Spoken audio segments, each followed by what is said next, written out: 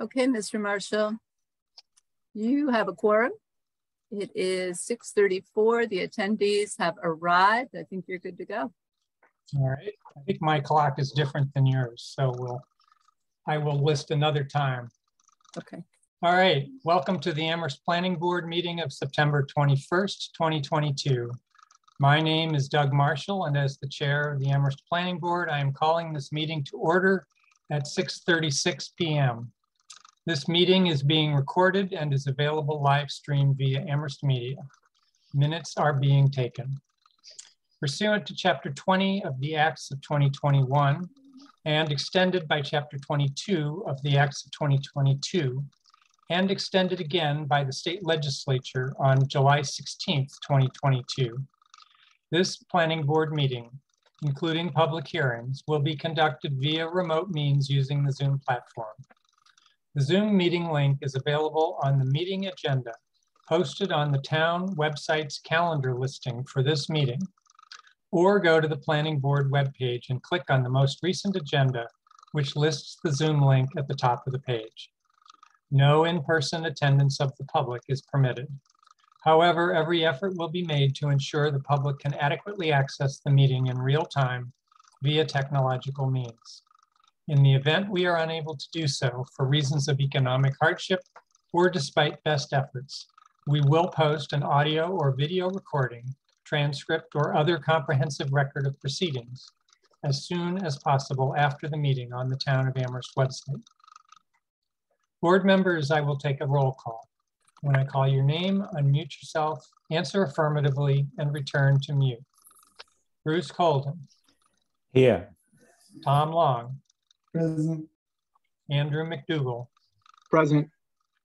Doug Marshall. I, Doug Marshall, am present. Janet McGowan. Present. Johanna Newman. Present. And Karen Winter. Present. Thank you all. Board members, if technical issues arise, we may need to pause temporarily to fix the problem and then continue the meeting. If the discussion needs to pause, it will be noted in the minutes. Please use the raise hand function to ask a question or make a comment.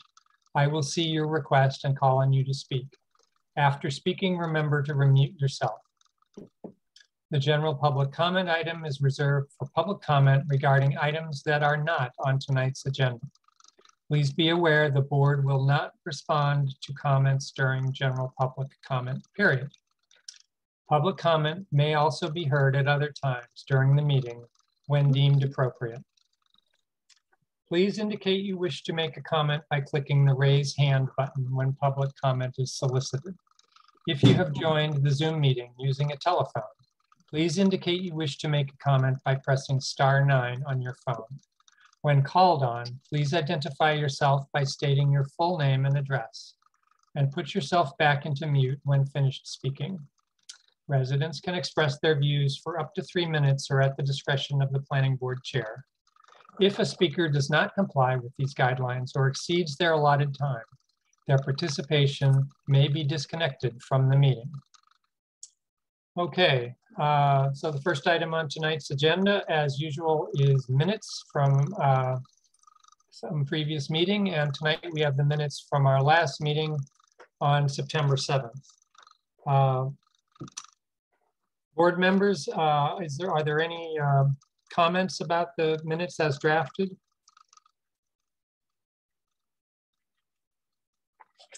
Not seeing any. So, oh yeah, Johanna. No, I was just going to say that I read through them and they look good to me, and I would move to approve the minutes. Okay, thank you. Do we have a second to that motion? Tom Long. I second that. And thank you, Pam, for turning those around so fast. You're welcome. Okay, thank you, Tom. And yes, thank you, Pam. All right, if there are no further comments, we'll go ahead and vote. All right, starting with Bruce. I'll abstain since I haven't seen them. Okay. I do hope we get you conversant with how to download those every meeting. Tom? Aye. And Drew? Aye. Yep. Janet? Aye. Johanna? Aye.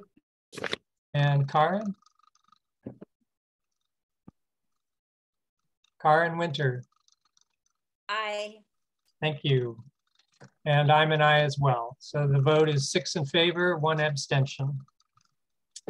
All right, so the time now is 6:41, and we'll go to the public comment period. Maybe I'll start that by reading the names of the participants that I can see in the attendees list. And the 3 public attendees at the moment are Bruce Allen, Limin C, Limin, with just a C as the second name, and Mara Keene.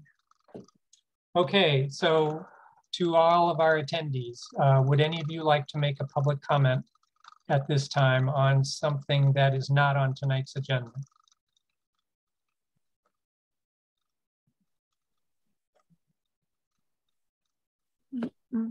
Okay, I do not see any hands raised, so I will conclude that we do not have any public comment this evening. All right, so the time now is 6:42, and we can go on to the third item on our agenda. We're going to have 2 public hearings this evening. The first one, okay, so the first one is as follows. In accordance with the provisions of Mass General Law, Chapter 40A, this joint public hearing has been duly advertised and notice thereof has been posted and is being held for the purpose of providing the opportunity for interested citizens to be heard regarding SPR 2023-01 and SPP 2023-01. Archipelago Investments, LLC, 47 Olympia Drive. This is a joint public hearing to request site plan review under section 3.326 of the zoning bylaw to construct a private apartment style dormitory with 68 dwelling units and associated interior and exterior spaces and associated site improvements, including waiver of on-site parking requirements and a special permit to modify maximum building coverage and height requirements under section 6, table 3, footnote A of the zoning bylaw, with the property located on map 88D, parcel 18 in the RF zoning district. And this hearing is continued from August 3rd of this year.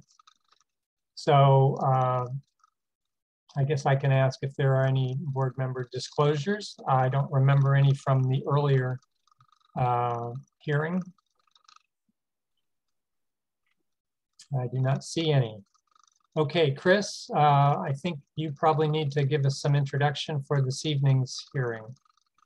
Yes, I've been in touch with the applicant, Kyle Wilson, and he has requested a continuance of this public hearing to the next date that the planning board is meeting, which would be October 19th. And the reason for his request is that he has been before the Conservation Commission.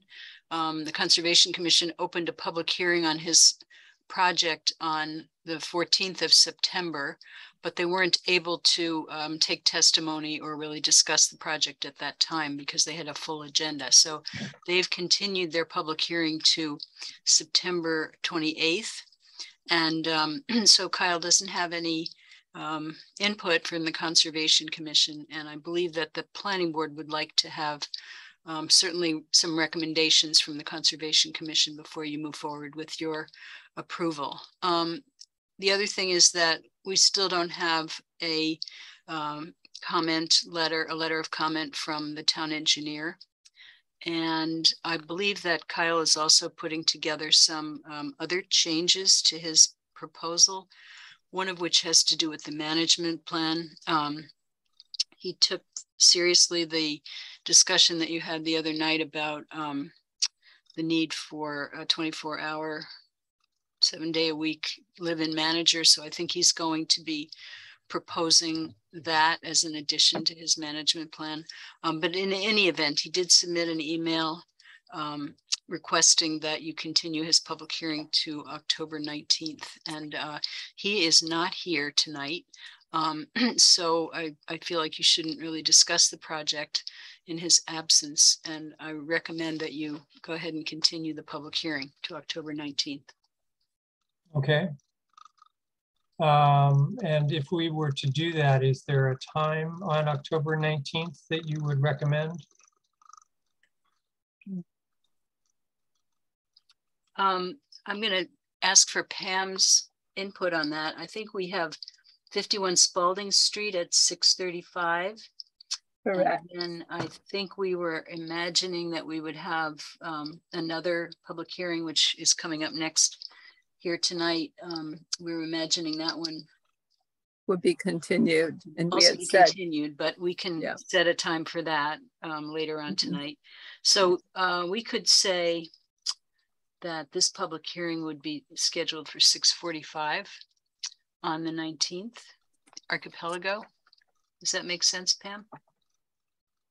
It does. It puts it after the one that we've already continued, which is Spalding Street, but before anything new that might arise tonight. So, Okay. Janet, I see your hand. I'm not sure.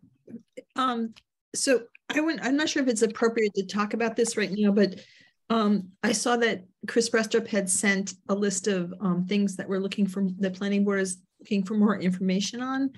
And I was concerned, I think we need more information on parking, in the sense where Mr. Wilson said that he had sort of deeded rights to parking on the UMass subdivision lots. And then we have correspondence from UMass showing that there's not even enough parking in their lots. And I just think we needed more information on that, like an agreement or something, some more detail on, does Archipelago or Mr. Wilson have rights to park on UMass land, or are there spaces?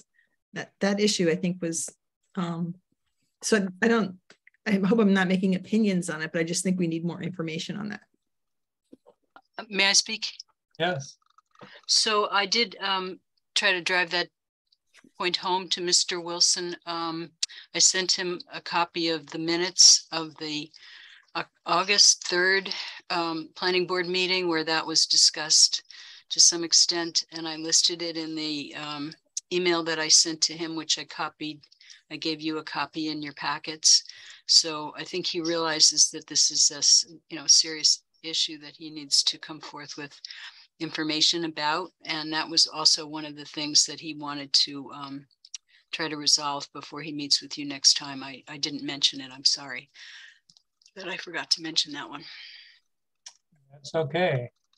Karen, I see your hand.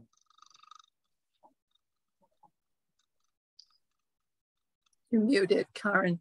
Karen, you're muted. So I hope this is the right time to mention that Chris, maybe you could convey something that I am particularly concerned that he provides some sort of accommodation for bicycles. And maybe it would be great if he and the university would somehow, since parking and you're trying to get as few cars there necessary, the students should use alternate means.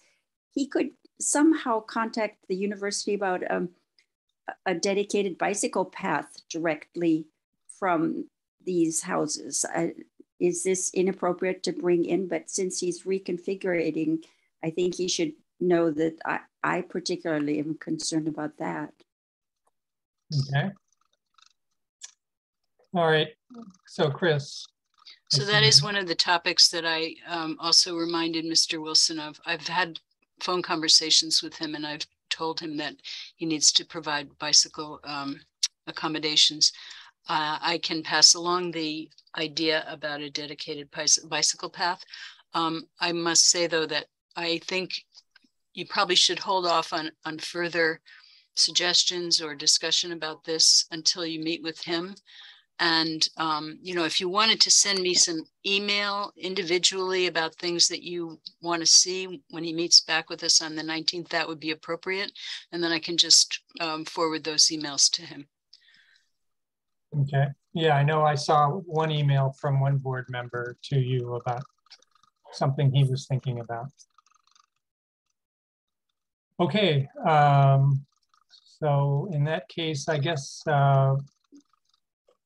we can go ahead and have a motion to continue the hearing to October 19th at 6:45 p.m. Tom. So moved. Thank you, Tom. Andrew. So seconded. Thank you, Andrew. All right, is there any further conversation from the board?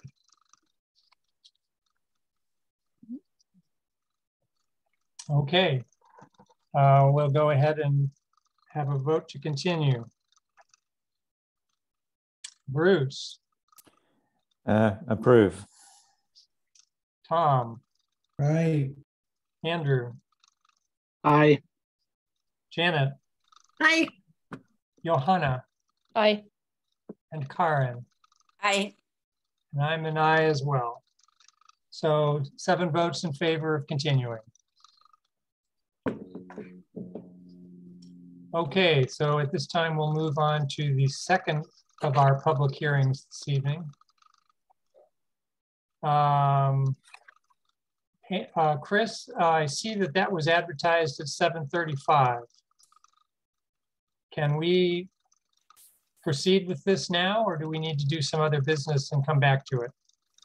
I suggest that you take up the Article 14 item, and then you can either interrupt Article 14 at 7:35 and have a conversation about flood mapping, or you can just put it off till towards the end of the meeting. We have a lot to discuss about Article 14. Okay. So that might be a good thing to take up and then put off flood mapping till later. Okay, so in that case, it is 6:53 and we will skip the second of our public hearings and go to item 5 on the agenda, the zoning amendment regarding Article 14, temporary zoning. Temporary zoning regarding permitting for certain uses during the COVID-19 emergency and its aftermath. This is a proposal to make permanent certain aspects of zoning bylaw Article 14, temporary zoning. Chris, would you like to introduce this? I'd like to introduce Nate Malloy, and he will give you a presentation about the proposal for extending and making permanent Article 14. We're not calling it Article 14 anymore. The proposal is called something else, but Nate can explain that. Okay. Welcome, Nate. Sure. Hi, thanks everyone. There's 5 documents I'm going to share. One's a presentation, and then the zoning language itself. Maureen Pollock, planner with the town, presented this back in June, and then we've modified it. The request was to actually have some language or things in a zoning format to review.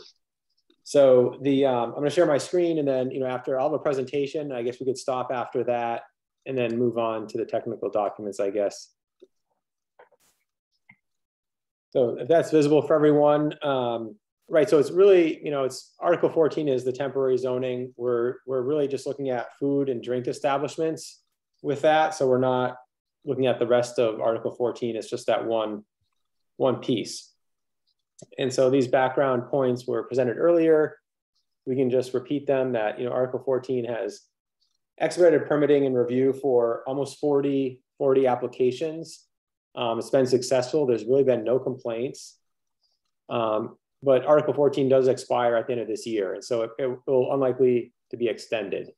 The town's looking at other aspects that were approved in Article 14 and trying to come up with other zoning measures. And, the CRC town staff and the Amherst business, business community has asked for this. Are there ways to help keep some of those provisions of Article 14 in zoning? And the goal really, there's a number of purposes and goals. Some of it is to allow for streamlined permitting, to get to the board permits that really might have impacts and need to be reviewed, whether it's through site plan review or through special permits. So, what we found is that a number of food and drink establishments can be approved administratively and they don't have any problems. But it's really, there's certain maybe uses or certain ones that may have some impacts that still need a land use permit. And so we're really proposing to get to the board ones that, planning board or zoning board that really need that kind of review. And really it's an effort to have businesses relocate to Amherst, stay in Amherst, and then also help support the bid and chamber. And so what's been permitted through Article 14? Like I said, there's been about 40 approvals, and 18 of those deal with restaurants or outdoor dining. And so some are, like the Spoke, literally expanded into this other half of the building through Article 14. The Drake opened under Article 14. And then, Garcia is also both indoor and then outdoor dining through Article 14. And so, that was done administratively. There's a decision written by the building commissioner, kept on file in town hall with the town clerk and at the planning department. And there hasn't really been any issues with that. So, plans are required, a management plan is required. And really we're asking applicants to submit enough information that staff can make a decision. And where this happens is really in, the areas shown in red. So it's, only a few zoning districts. It's in the BG and BL in the downtown, BVC, Business Village Center, neighborhood business, and then the commercial. And so, the proposals we're recommending to the food and drink establishments only impact these zoning districts. They're not allowed in any other zoning district. So all the white in town you see here is not changing. So, right, it's not going to affect outlying residential areas or anything else. It's really just, in the village center cores. And what we're proposing to do with the food and drink establishments is eliminate what's there now in terms of class 1, class 2, and class 3, and come up with what's shown in green, 4 different use categories. And the reason being, it wasn't necessarily for clarification, it's to have categories that make more sense in terms of the uses we're seeing. So, right now, class 1 and class 2 is essentially the same thing unless one's open late or serves alcohol. But in the end, they're treated almost the same in terms of permitting. They're almost always approved as a special permit with a standard set of conditions.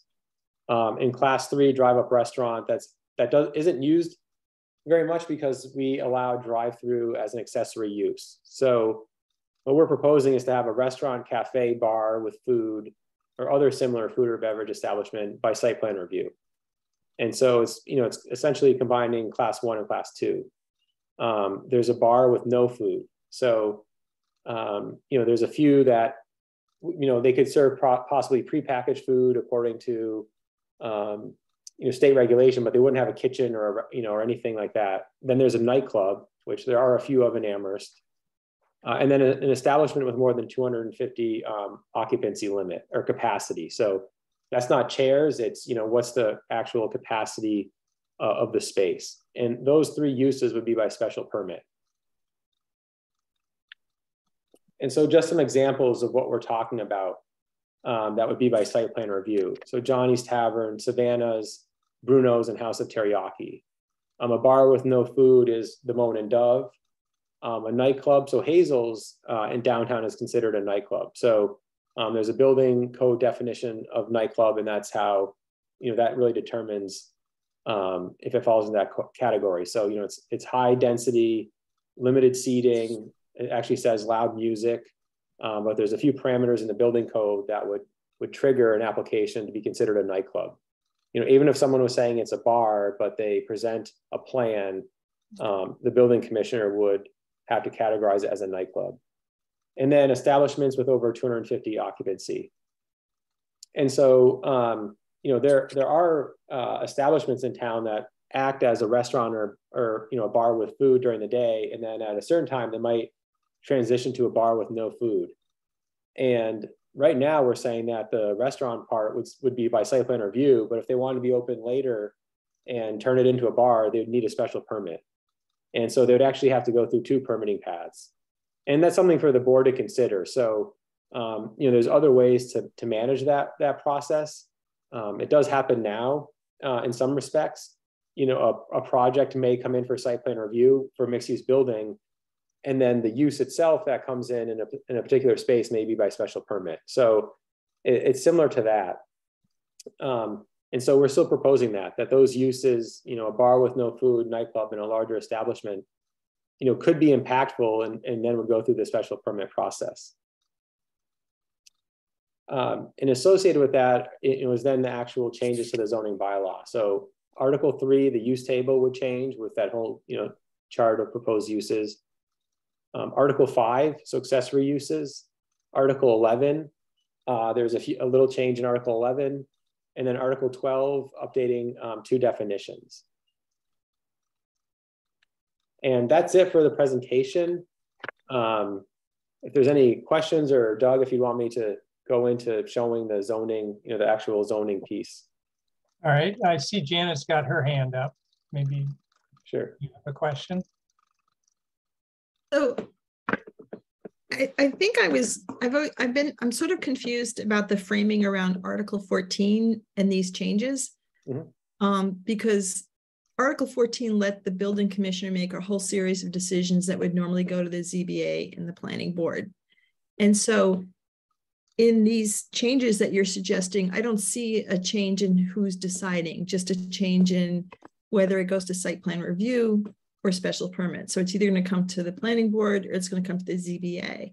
And so because Article 11, site plan review, already allows the building commissioner to, there's a whole path in that Right. says, you know, if you're not making any changes to the exterior of the building, you don't need site plan review. If there's, you know, a change to the use, but it's really minor, you don't need site plan review.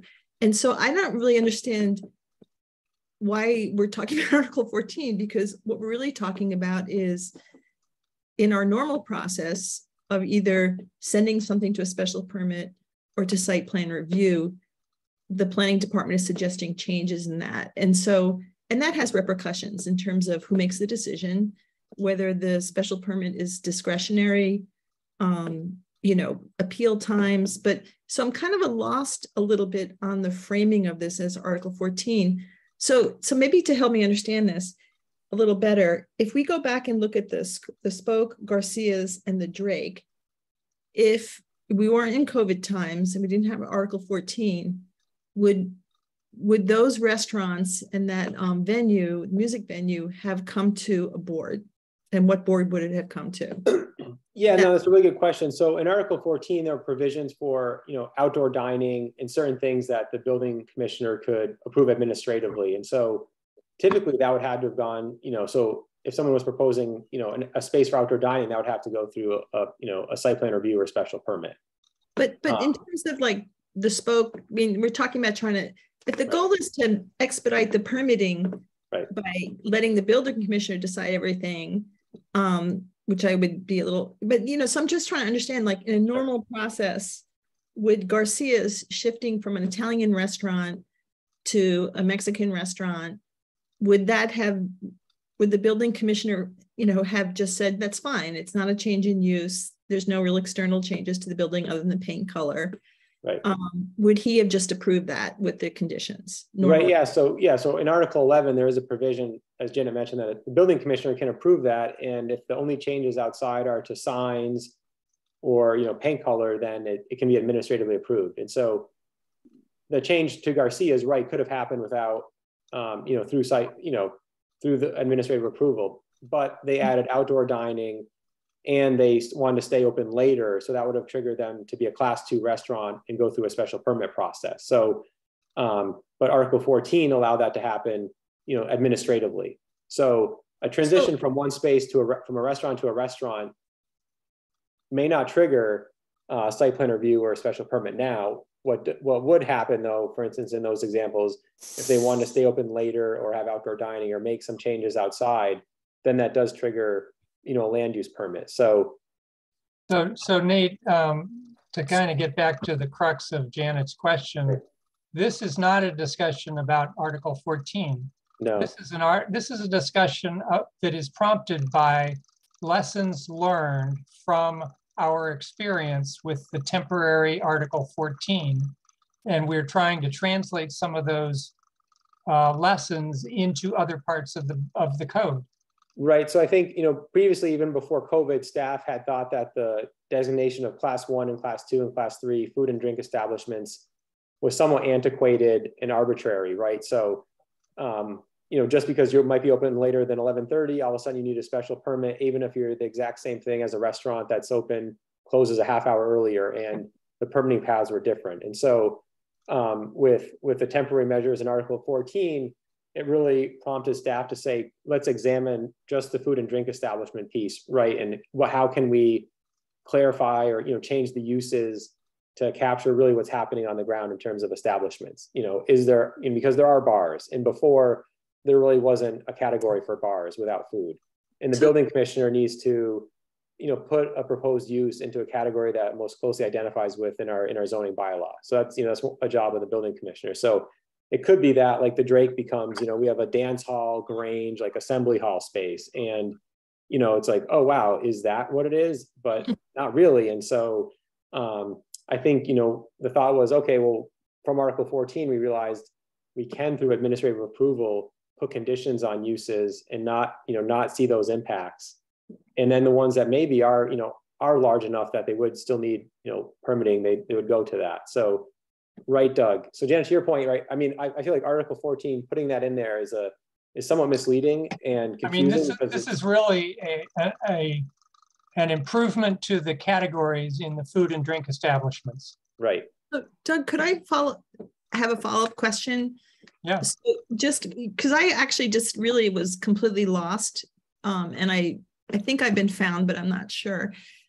So sticking with Garcia's. So Garcia's was a class 1 restaurant serving food and drink, and they wanted to stay open later, which would have made them class 2. And then they wanted to do outdoor dining and I guess music, I don't know. And so in the old days, that would have triggered a special permit requirement, not particularly the change in ownership, but adding that. So they would have gone to the ZBA and said, hey, we want to stay open late. We're going to have music piped outside, and we're going to have people, drinking margaritas, which, by the way, were quite tasty when I went.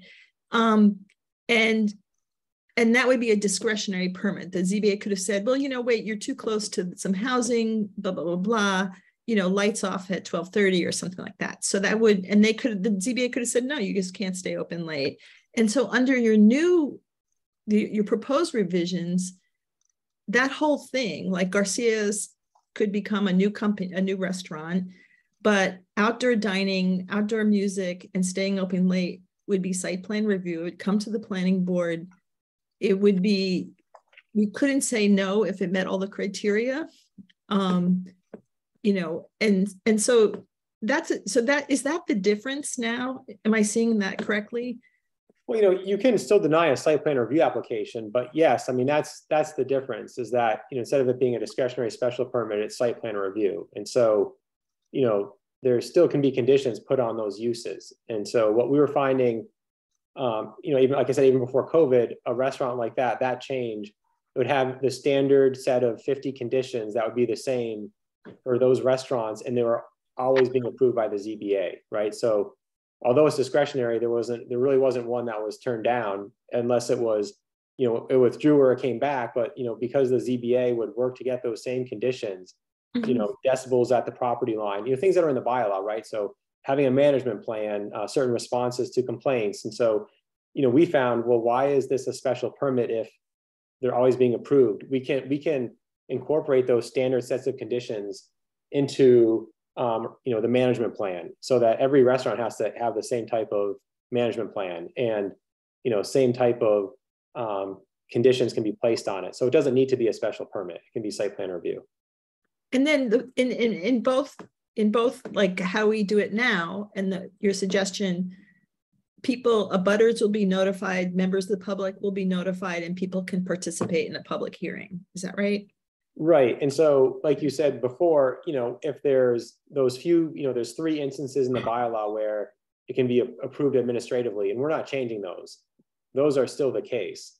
Okay. There's no changes to the exterior except for signs and minor alterations that the building commissioner doesn't think changes the site plan. And so those are already in the bylaw. They have been for a while. And so actually in Article 11, what we're doing is we're actually saying the building commissioner can approve them administratively, but they could also deny them or approve them with conditions. And so right now the building commissioner is putting conditions on those uses, but the bylaw doesn't explicitly say that the building commissioner has that authority. Okay. And so the significant change to Article 11 now is actually saying the building commissioner can put conditions on that or deny it or kick it to the board for site plan review, right? So the building commissioner could say, okay, well, this space has been problematic. It is on the periphery. The neighbors often complain, you're coming in, you're a new establishment, but you still want to be open late. I'm not going to approve that administratively. It's still going to go through a permit process because there's just something perhaps about that space or, the buffering to a neighbor. So, having that language in the bylaw saying that the building commissioner could deny it administratively is something that isn't clear right now that could happen. And so to make that change in Article 11, that's really the significant change to Article 11. Yeah, I had like a fast and easier way to make that change that was less like red. So we could talk about that. Sure. So Okay, thank you, Janet. Tom.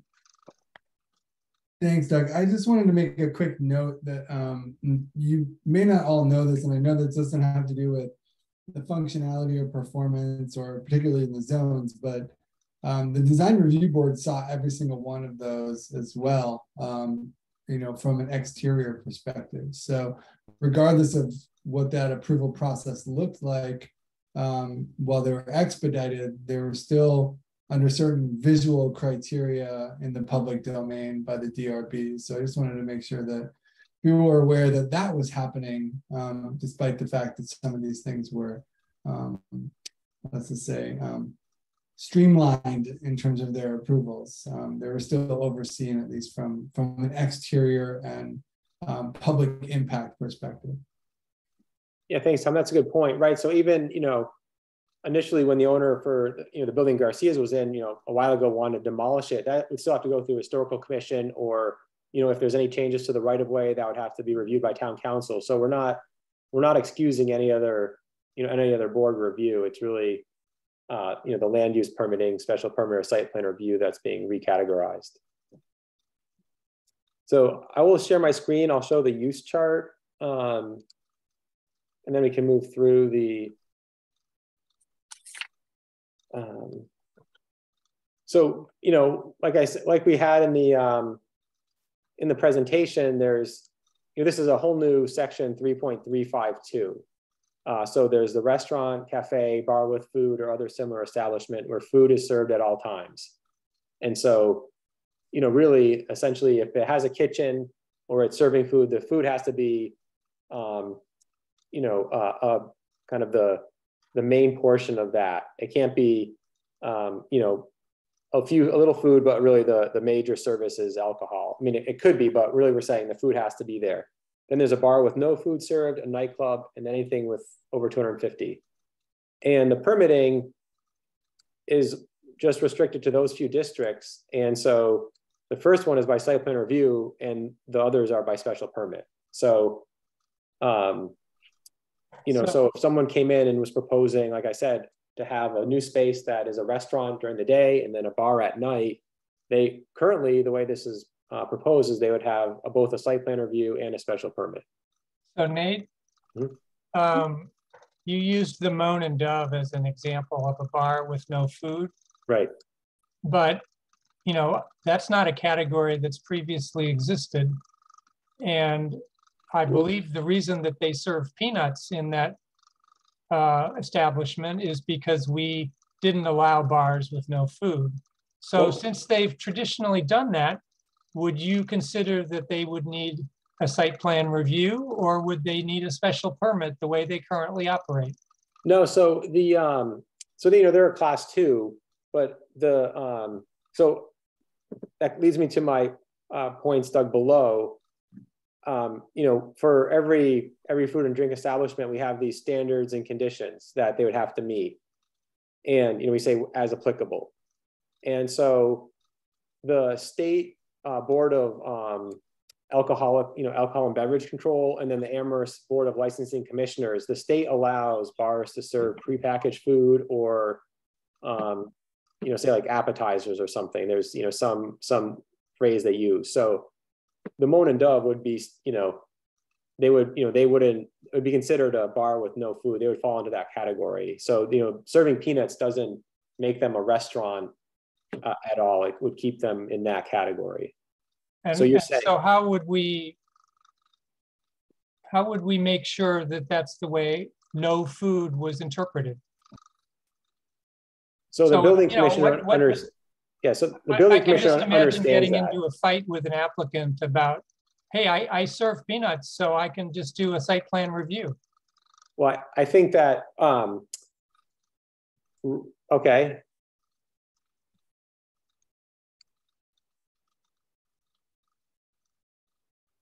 So yeah, I don't want to jump around. So in definitions of a restaurant, we clarify that. Okay.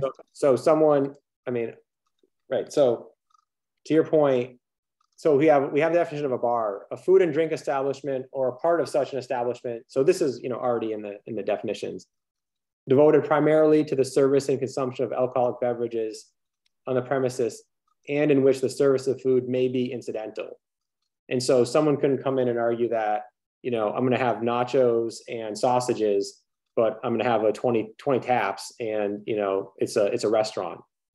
So okay. So since we're in Article 12, we're deleting drive-up restaurant because it's really never used. And sorry for all the scrolling, but we have the definition of restaurant in there, and that's not changing. Just so everyone can see it.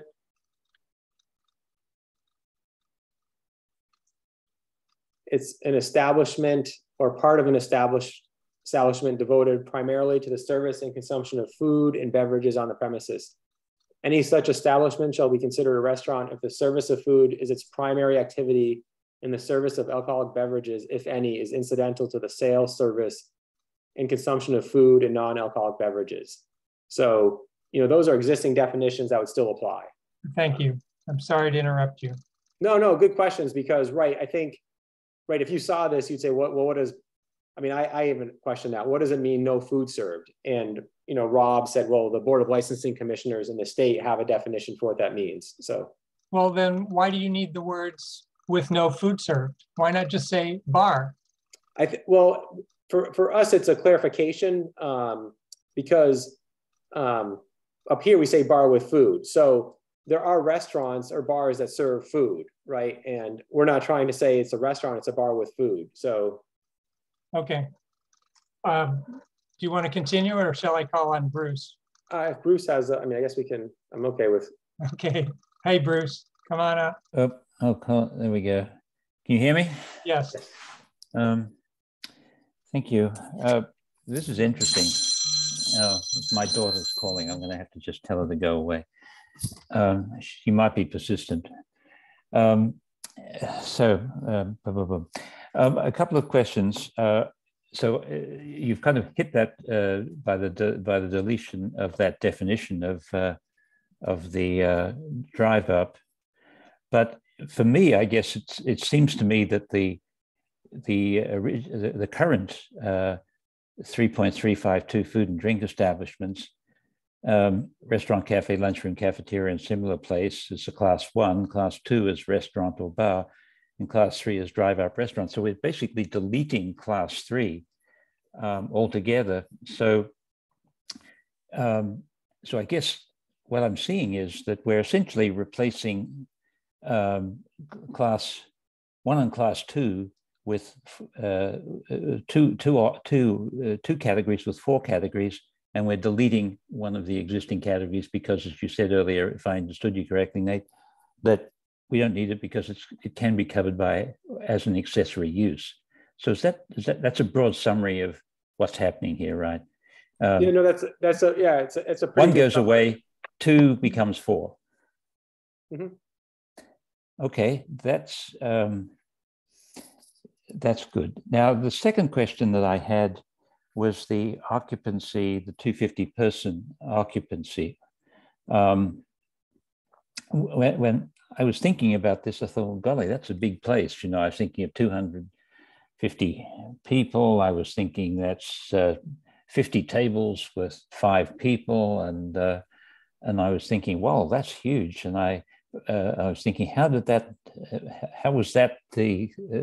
was the process for determining that to be the threshold?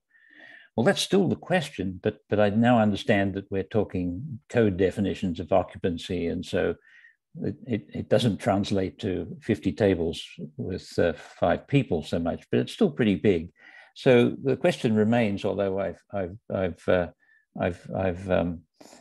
reeled in my apprehension a little, what is the rationale for choosing 250 occupants as the threshold that basically changes the first or any of those categories into, well, actually it makes most, it has most impact with a restaurant because the other 2 establishments are already in the category of requiring special permits. So the significance is that the restaurant cafe, if it's more than 250, shifts from a site plan review to a special permit from the ZBA. So what's the rationale, or what's the process for determining that 250 was the threshold? Sure. Yeah. The spaghetti stuck to the wall with that number. No, yeah, I mean, it could fluctuate. And so some of it was, if it's too small, then, right, everything could be triggered into a special permit because it's right, as you said, Bruce, that it's not the number of tables and chairs, it's the occupant capacity based on code. And so that's a little different than, we have seating for 30, but, the code might allow up to 70 or something, right? They might want to have spacious seating, but the size of the space allows a bigger occupancy load. And so, 250 was thought of as a size where you start to have, or you could have impacts, right, to the outside of the property or to surroundings in terms of queuing, noise, parking. But it could be different. It could be 200. I mean, there isn't necessarily. I'm not sure there's any code or regulation that says 250 occupants. I think it was something that the building commissioner and Maureen had looked at in terms of the size of existing restaurants and what had been permitted and what the occupancy loads were. So currently there's probably 2 or 3 establishments that have the 250 occupancy load, right? So down on University Drive, the hangar space, right? So it's a pretty big space that has over 250, and I think there's one other, and so yeah, I mean, I think it's a good discussion point. Would 200 be better? We could look into that, like what exactly does it mean? What are the factors code-wise? Hey, Nate, mm-hmm. Could you scroll up a little bit higher to the, or off to the left? I'd like to see the category numbers, because I think, no, up to, show me the 3 point, okay, you see how under bylaw it says 3.352? Yes. Yeah, those all say 325. It's a transfer. Yeah. That was a dyslexic moment. Okay. All right, yeah, Janet. I see that now. Okay, good. Janet?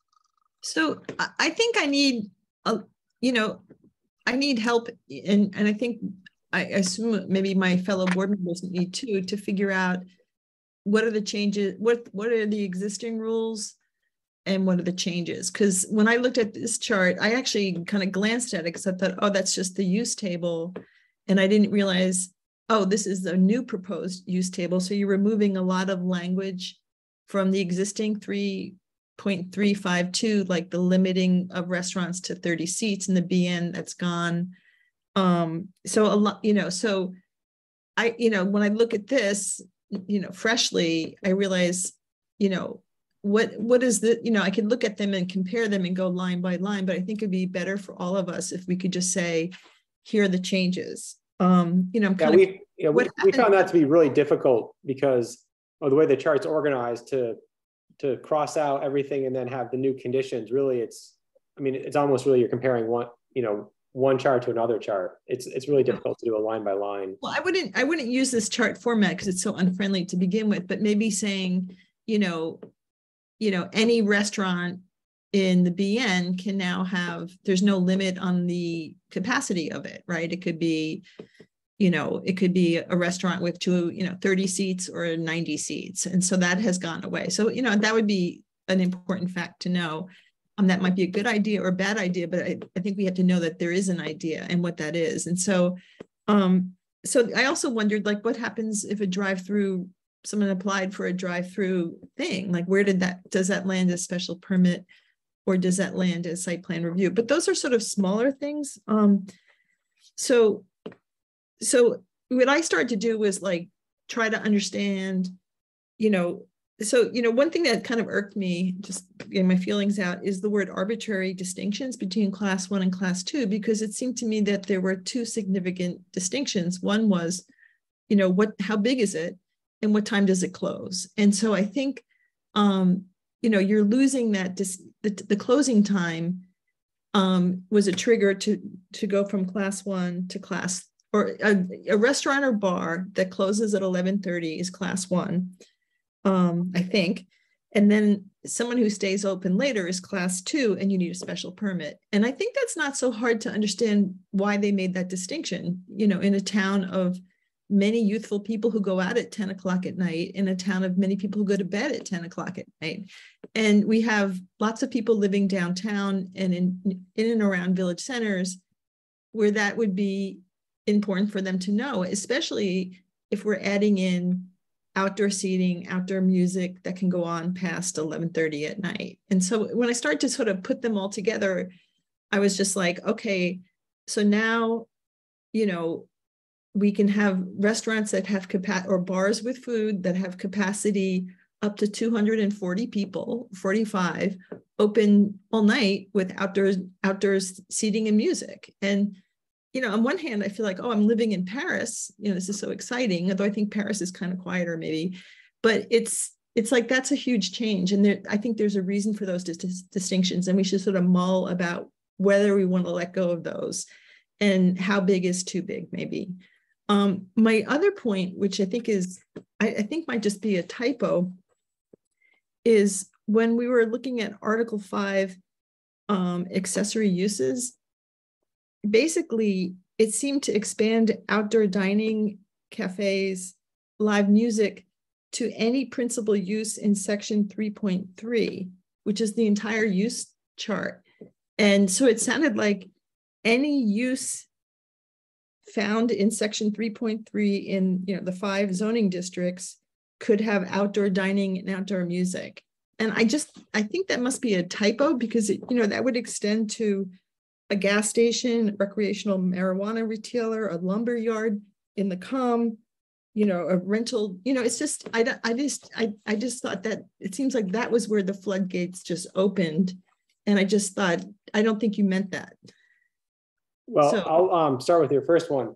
So in terms of a class 1 and class 2 now, if a restaurant wants to stay open until midnight, all of a sudden it needs a special permit, even if most of its business is, in the afternoon and evening. And so, like I said, but even before COVID, staff had realized that the conditions placed on class 2 and class 1 were the same. And so from a permitting standpoint, it's arbitrary because class 2s were always permitted, right? They really weren't denied, and the conditions were the same. And so, from staff's perspective, if, I was going to show these standards and conditions. So, there's a standard set of conditions that are applied to, class 1 and class 2 now. And those conditions that are placed through a special permit process allow enforcement and inspection services and police to manage those places without any incident, right? So typically they actually operate without having any complaints. And so to have a special permit process for something that follows the conditions and there aren't complaints, staff was saying, well, why keep it a special permit? And so the real question would be, if a restaurant is a restaurant and then all of a sudden it turns into a bar with no food served, then it still needs a special permit, right? So if a restaurant like the Monkey Bar is a restaurant during the day and actually turns into a bar at night, that would be a two permit establishment, because it really has two principal uses then. And so we're not if a restaurant really is serving food as its primary function until 1 a.m., then we're saying that's we're saying that's good. If there's a distinction, then if it's the primary service is consumption of alcohol, then it becomes a bar. Even if they want to say it's a restaurant or the name says it's a restaurant, we'll look at how it's being used.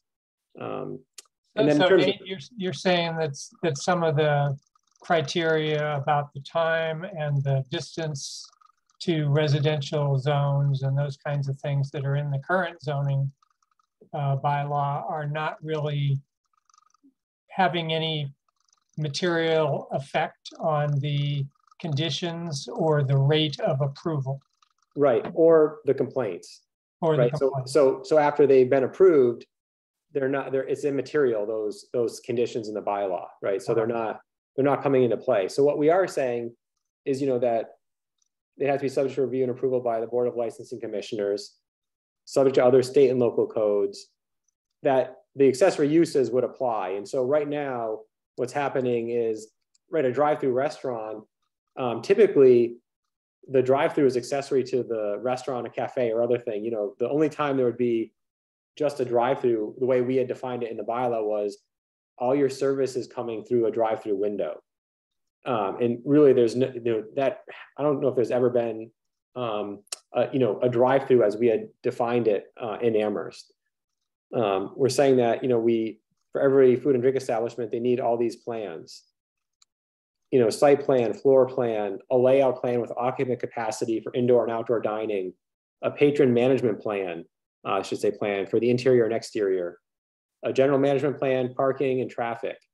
And the management plan would include such things as their hours of operation, trash and refuse storage, outdoor dining, queuing, signage, lighting, response to complaints, employee parking, and other information. And so, what's happened with Article 14, we require all these things in the management plan, and they become, part of the decision the building commissioner issues. So if they say that they're going to have trash stored indoors and it's going to be picked up daily, and we find out that they put a dumpster outside, then that violates their management plan, and that that becomes it can be an enforcement order against that establishment. And so by requiring all these things up front, whether or not it's by special permit or site plan review or administrative approval, all of this has to be met. It provides enough information for staff to have that administrative approval with conditions. So just going on, electric ID if alcohol is served, on-site training, staff training and certifications for crowd control and tips. A condition about reusable tableware for outdoor service, the way it should be cleaned, and outdoor furniture shall be placed to meet all egress clearances and requirements. And so, those are the standards and conditions that would be applied to every use that would come in addition to other conditions through permitting. Okay. Have we covered all the material you wanted to present, or do you want to go on to another piece of information? I'll just go on. So it is interesting. So, so for Article 5, we could stop and pause for a minute, because then there's Article 5, the accessory uses were changing, Article 11, and then Article 12, like I showed, the few changes to the definition. So there's 3 more articles that are being proposed to change. And so as Janet mentioned, I do see that Bruce has his hand up, so why don't we let him ask a question? Thanks, Doug. I'm not done with the 250 threshold yet, so I had a follow-up question. Sure. And I basically Nate said something about spaghettis and walls and so forth, and then went on to say that it was a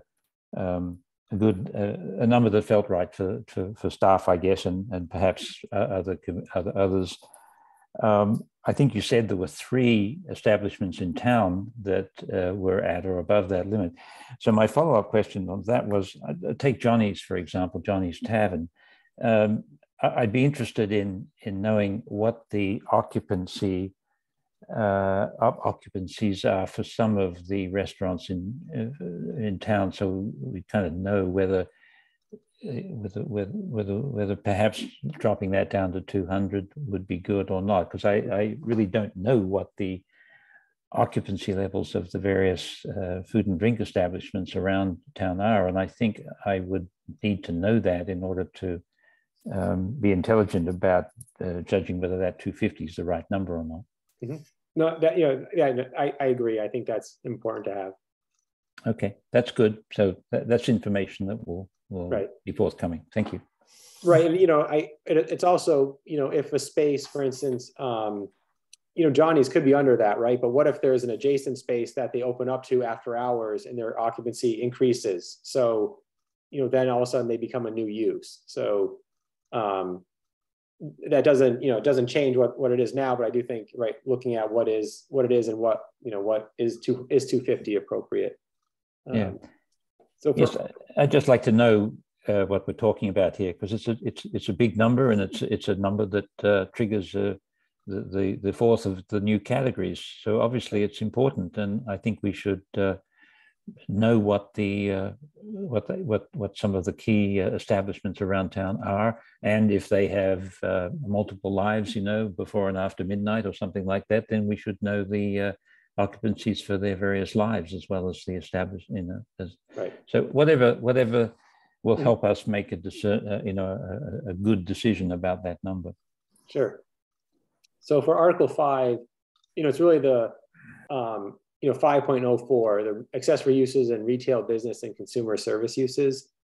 And so what's shown on the screen, everything in red strike through is proposed to be removed, and bold italics is proposed to be inserted. So, as Janet mentioned, right, in BG, BL, BBC, BN, and COM, the 5 districts, to a principal use authorized by Section 3 and subject to the same review as the required principal use. So we're deleting, 1, 2, and 3 in part because we no longer have, we never had, for instance, in number 1, we say a restaurant, cafe, lunchroom, cafeteria, refreshment stand, drive up, fast food eatery, or similar eating establishment. And so now that we're proposing new definitions in 3.352, we'd like to remove number 1. I mean, we never even had a definition for cafeteria or refreshment stand. It was just kind of an odd, relic. Number 2, was a bakery, deli, or other similar establishment for the production and sale of food and beverage.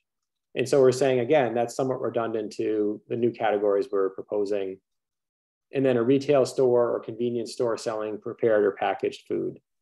And the building commissioner, really thought that, a principal use authorized by Section 3 and subject to the same review. So, it's really only in those 5 districts, it's only seasonal outdoor dining, including sidewalk cafes, courtyards, or terrace dining, or similar uses may be permitted in those districts as an accessory use to a principal use. And so I agree, Janet might say, well, wow, so that could allow, some use you wouldn't expect to have outdoor dining or some sidewalk seating or, terrace dining. And we're saying, sure, why not, right? It still has to go through some review, but why are we restricting it in what is really our commercial cores in our downtown and village centers? In 5.0410, the way this had worked was it said that, really the outdoor dining would only be in place November 1 through April 1. And what we've learned is that the outdoor season can be, earlier or longer. It can be longer than that. And so we're saying now any structure, framework, planter box, et cetera, shall remain in the outdoor dining area so long as the use is active and operational. And so really, if someone wants to propose outdoor dining year round, and they think patrons will use it, that's something that it could happen. So, a corollary to that is this change in this, 5.0413, where we say no facility shall be equipped with freestanding heating or cooling devices or served by the HVAC system of adjacent and associated buildings, except for fans. When we started having outdoor dining, we do allow, gas-powered heaters, and they are inspected by fire. There's codes required for those. And so we're proposing to delete that statement, which would allow for, a longer season of outdoor dining.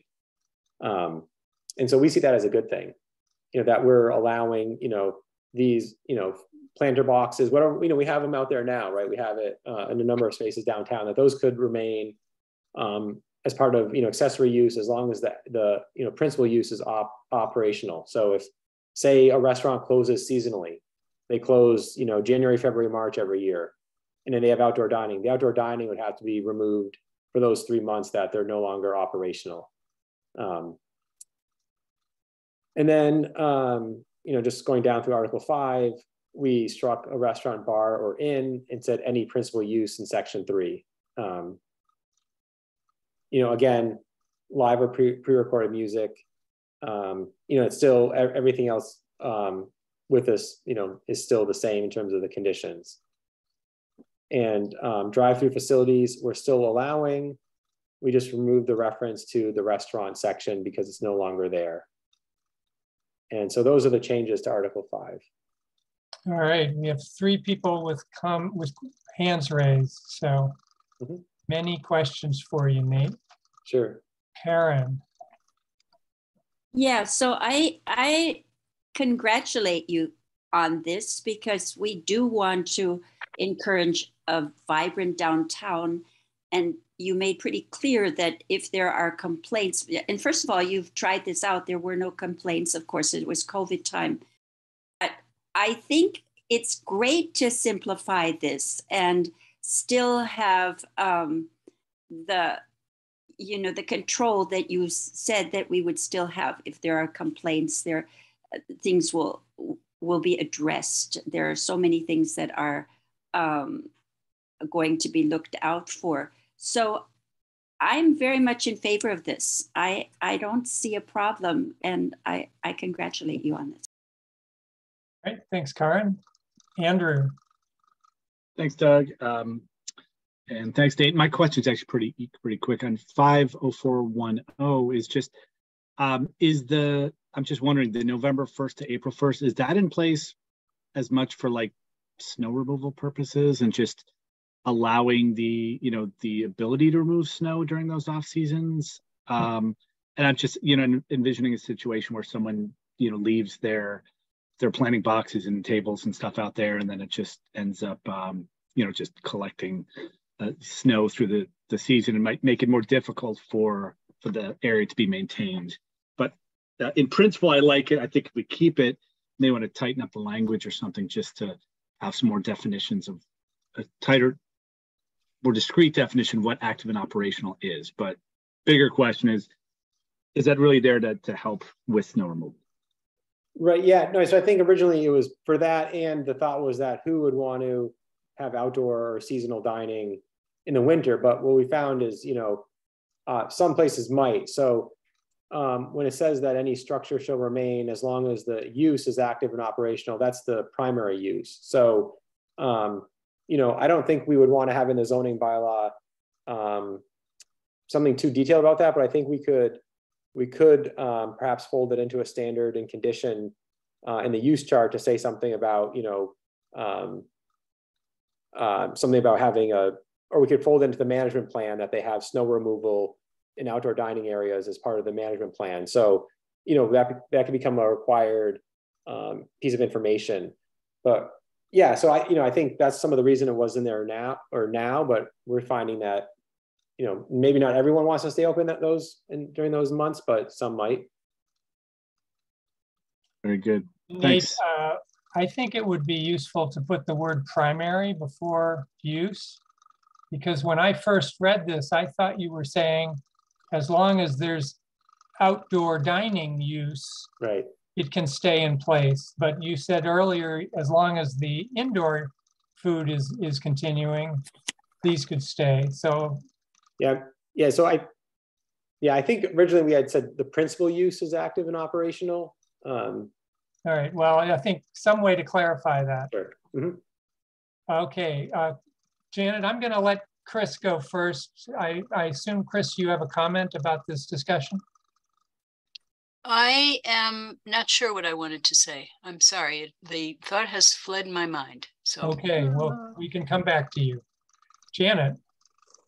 We're definitely covering a lot of ground here. So when you say, you know, why not let anybody do outdoor dining or in you know, these 4 or 5 districts and, you know, have outdoor music and things, like, I'm not against precluding somebody from having an outdoor event, like a food event, or having a food truck and, you know, a bank having a celebration that way. But, you know, you need to, before you bring this back to us, list all the uses that would include, because I'm looking at, you know, funeral establishments, studios and repair shops, bike mechanic, vets, offices, medical uses, a dental library, a potter, medical marijuana treatment center, dispensaries, you know, it just goes on and on and on. And do we really want to have every business in these, you know, our commercial and, you know, neighborhood, you know, in our downtown and village centers able to serve food and have outdoor music, you know, year round? And, you know, are we going to, I just find that a little much. I mean, we've gone from, yeah, we want to encourage outdoor dining and have some music with eating, you know, and maybe with a bar, to let's just do it everywhere all the time. And, you know, if it's all site plan review, there's no way to say no to it other than, you know, I mean, you know, if they hit the criteria, you can't say no. And so I think it's like, this is the floodgates. I think, you know, let's focus on what we're really trying to get, which is keep our restaurants engaged, you know, make our downtown more lively.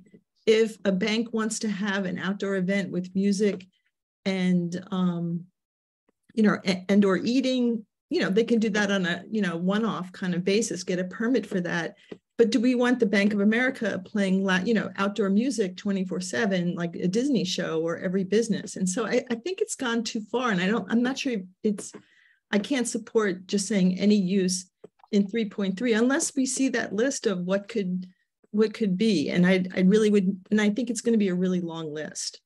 But I think, you know, we're saying it here, subject to the same review as, and we say it kind of differently down here, under a special permit or site plan review, whichever is required for the principal use. So we're not saying that it can happen. We're saying that, you know, currently it can only happen if it was related to 1, 2, or 3. We're saying, you know, if a use is allowed by special permit, then those could happen as an accessory use by a special permit. And so if we're already allowing the principal use, you know, we're saying, why not encourage some accessory use? And so right now, there actually is no one-off. Let's have someone do music for a day or two. There really isn't a use. Really, that would have to be denied. But it's allowed to happen. But there really is no permitting mechanism right now in the bylaw to allow that to happen. Well, so you know, the new bakery downtown wants to have some music or maybe a chair or two, and we'd say, well, actually, you can't have it right now if you're, say, not in these districts. But it would be allowed to happen, and so. You know, I think, you know, the building commissioner really doesn't think that this is going to open the floodgates, right? I think he thinks it as, you know, we're already allowing people who come in to say, oh, we want to have a one-time event, you know, on our sidewalks in front of our store. And he'd say, sure, we'll give, you know, we're going to place conditions on it, and here's how it's going to happen, whether or not it's actually explicitly allowed in the bylaw. But now we're actually having a provision to say, yes, it's an accessory use, and now we can permit it and put conditions on it according to the bylaw, without having to, you know, have kind of some, you know, kind of informal process. We're trying to formalize it because the town gets a lot of requests like this actually for small events or one-time event or for a business to do something. So they, I think we should just hone in on what you want to do. Do you really want to send the optician to get a ZBA special permit to have a music or food event in front of his store? Or do you want to just set, like, I mean, if the building commissioner needs, permission for that kind of one-off event, I think that's fine. But I really don't think that, I mean, when you look at the list, it's a list of basically food-related things. And that's related to outdoor dining. Do we want to have CVS open up an outdoor restaurant in its parking lot? I don't know. You can say, well, why not? And you can just go through every possible business, or use. And also COM is a really huge amount of uses. And so I just think it's like opening the door too much. If the building commissioner feels like he needs permission in the bylaw to do these kind of temporary permits, let's just do that. Let's just focus on what he's looking for, not opening the floodgates. All right, thank you, Janet. Bruce. I just want to respond to Janet a little on this. I'm not so concerned, Janet, as you are, and maybe I should be. But it was when you were suggesting, or that someone would have to go through section 3.3 and identify, kind of like you're sorting sheep, with a gate that does this. I don't think we can do that. I think that would be too leading the reader or the whatever by the nose. My sense is that I just have the sense that, well, if people did want to be creative, and if a funeral parlor did have some brand new idea, which may turn out to, in 20 years, be a new thing, I don't see that we need to stand in the way of that. I think that there is a mechanism in place that if somebody really does have an odd idea about how funeral homes could become food establishments in some strange way, let them make their case.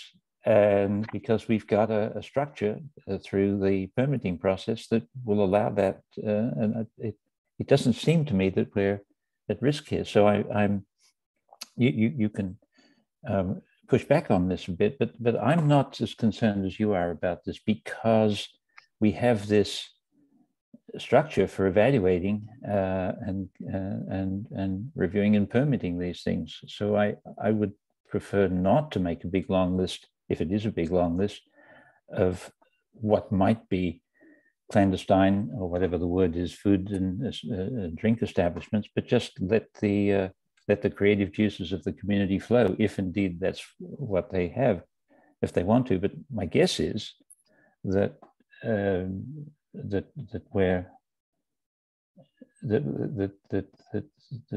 building commissioner is right, that the floodgates, that there's going to be no flood of activity here. So I don't think we need to presume that there might be, and then try and second guess it. All right, Bruce, thank you very much.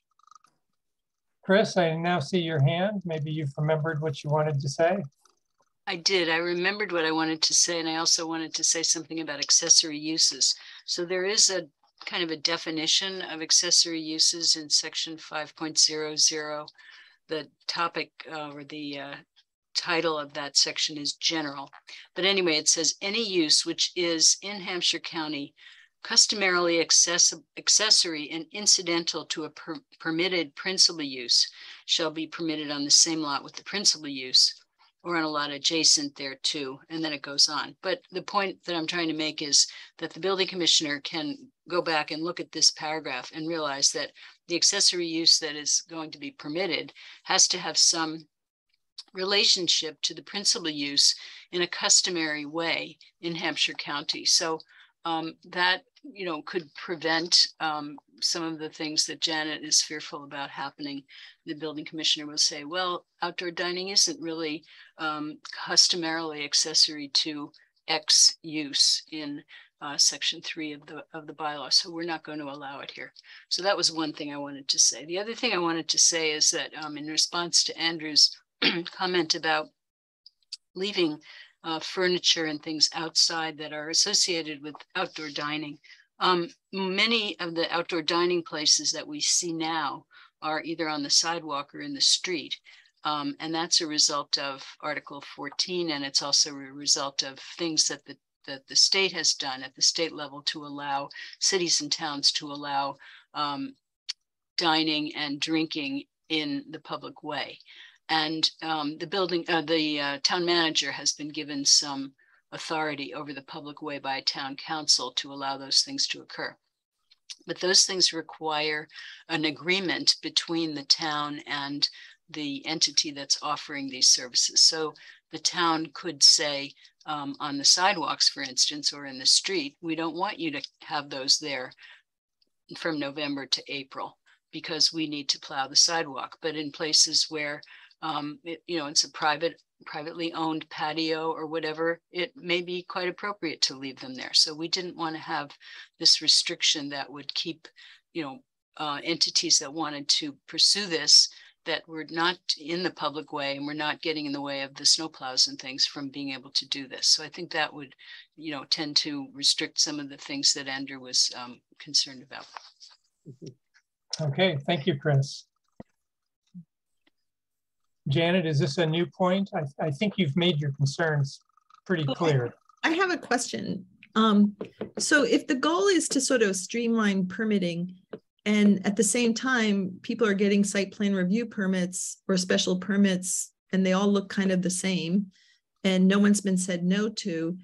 So here's my question is, what if we changed everything to site plan review, which gave us the chance to say no? It's a discretionary permit, and it gives a little bit more heft to saying we'd like to put these conditions on. Also site plan review, special permit. Do you mean special permit? I'm sorry, special permit. Like, why don't we shift everything to special permit because it's a discretionary permit and it has more criteria dealing with kind of, well-being of the community and nearby residents, just to give the board a little more heft in terms of putting conditions in, because it doesn't seem like going to site plan review would speed up anything versus special permit. So, why not just keep the discretionary permit so there's a little more control? All right, thank you. Nate, do you have any comment?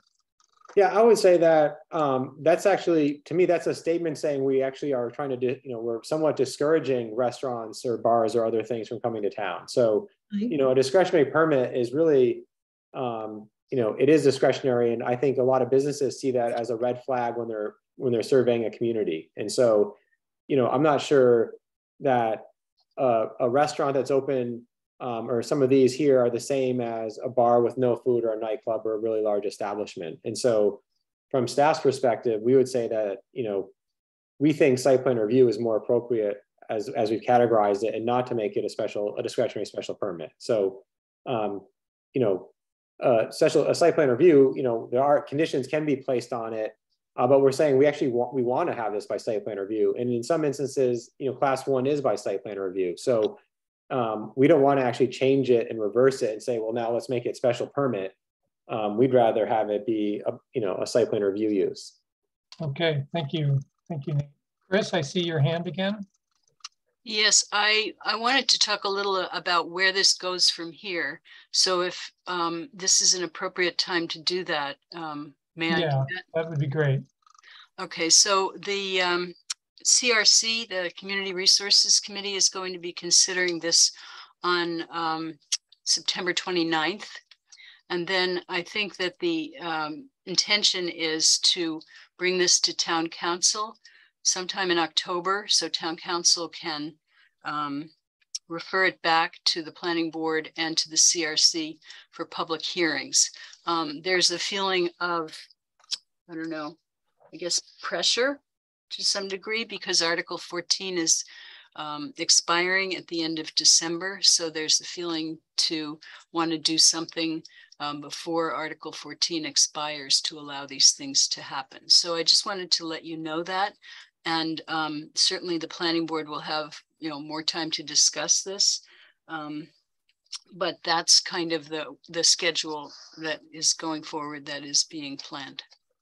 Okay, the only thing is I haven't shown Article 11, so I did do Article 12 with the definitions. I'd like to share the changes to Article 11. And so if that's visible, Yep. Everything in red is proposed. We're not proposing to delete anything. We're proposing, that's a little too zoomed in. Is that legible? I don't know if that's, Yes. Yeah. So, these three, so what we've kind of done is reorganized, we're calling it administration and applicability, just to have it be a more accurate section.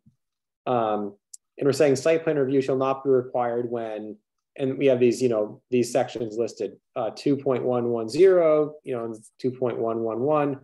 Those are already in the bylaw. So those aren't anything new. They're red because we're renumbering them and reorganizing them. So we're all making them a subsection of when site plan review is not required. So these are existing. There's no physical change to the exterior of the building or site. The only change to the exterior of a building or site includes the installation of signs in compliance with Article 8. A change of use is proposed, and no physical changes to the exterior of a building or site will occur. And the building commissioner determines that the change will not conflict with the purpose of the bylaw and finds that the proposed use will not result in the need for further review under section 11.243. So those are already in the bylaw. We're just proposing to, nest them differently and renumber them. Minor alteration is also currently allowed. It says right here, would usually say administrative approval for minor alteration. So really the big change now is we're inserting this 11.212. So when no site plan review is required, so that means for any of these uses up here, no physical changes, signs, when there can be administrative approval in those instances up above. But the building commissioner has to first authorize the work or the use to proceed. And here's where we're saying that, this language is taken from Article 14, two out of Straddle's 2 pages. It says the building commissioner may approve with conditions, or deny the proposal. Decisions shall be made in writing, filed with the town clerk, and kept on record with the Conservation and Development Department. The building commissioner, in consultation with the planning director, shall be authorized to apply any design review criteria normally reviewed by the design review board. And so, really this paragraph is the significant change to Article 11. And what's happened under Article 14, we've developed an application form and a set of plans and requirements that are submitted. So the decision that the building commissioner has been making under Article 14, includes a management plan, includes a site plan or floor plan, and then includes conditions. And all that gets signed and bundled and filed with the town clerk. And so we're proposing that same process would continue to happen. And, Janet, you mentioned this earlier. So we already allow this to happen, but what isn't there is really the ability of the building commissioner. The bylaw is silent on whether the building commissioner could deny or approve with conditions. And we want to put that in writing to say that can happen. Because sometimes the way regulations work is if it's silent, say it means it's not allowed, or if we say it can happen, it means it just has to happen without any conditions or denial, right? So if the bylaw says the building, so right now it says up above, it will say administrative approval for things that don't need site plan review. And the way it's written, really, it's almost saying it has to be approved. But we're saying, well, it doesn't have to be, it could be denied. Nate, your last sentence about design review board criteria. Right. How would those work with this only applying in situations where there are no changes on the exterior? Well, they have signs. So we're saying signs could be. So, okay. That's really the only instance. Okay, thank you. Tom. Yeah, my comment was similar, Doug. In the sense that what I'm hearing, and clarify for me, Nate, because I'm trying to follow. The way this is written, it seems as though authorization can be made by various people without the design review board's involvement. Is that the case, given a certain scenario? Because I think it's important that we imagine design review board having the opportunity to look at those things. Right. And so, it's only in these instances above that would apply. And so the next section in 11.24 says other review. The building commissioner may seek guidance in reviewing the above from other town staff and may require application to the design review board and or historical commission. So that's existing in the bylaw and that remains in the bylaw. So if the building commissioner felt that, you know, the sign was, although it met Article 8, it was really big, right? Or it was something that seemed like it should be reviewed. The building commissioner, right, you know, could recommend that the applicant apply to the design review board. I think my question, Nate, is the may is different than has to.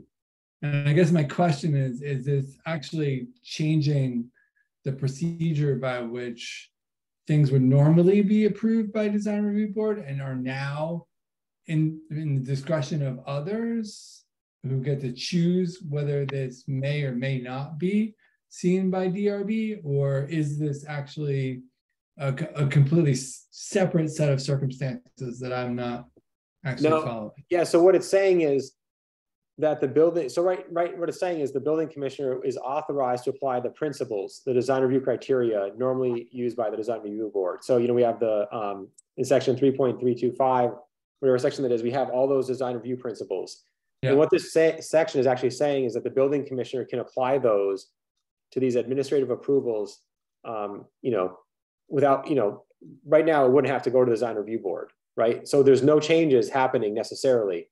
Right. But it's saying that the building commissioner can still apply those principles. Okay. So Nate, if there needs to be conditions. So another way, if I can interpret what you're saying to say it, is that this is not reducing the authority of the DRB, and it's not reducing the scope of projects that they will see in any way. No, it's right. It's really giving the building commissioner the ability to apply those principles to the administrative approvals. Great, thank you, Nate. Yep. Okay, Janet. So this is not, this change really has nothing to do with like Article 14. So that just, let me just drift that away from me. I thought that the easiest way, not the easiest way, but I thought that if you took the section 11.212, which is giving the building commissioner like explicit authority, I thought that it would read or be better to see that information, and I would have put it in 11.210 in the beginning, because the first statement is, you know, if site plan review is required, the planning board has to approve and you can't do anything. And the second statement is, if site plan review is not required, here's what the building commissioner can do, right? And then the next section, you wouldn't have to do any red changes below that because it will just list site plan review is not required in these situations. So I thought that in a weird way, by putting the administrator approval section at the end, you sort of buried the lead, and that it should just come up earlier, like, you know, planning board, site plan review. If site plan review is not required, you go to the building commissioner, he gets the permit, he does the conditions, here's his power. And then the question is like, oh, do I need site plan review? And then you would look at the list of when you don't need it.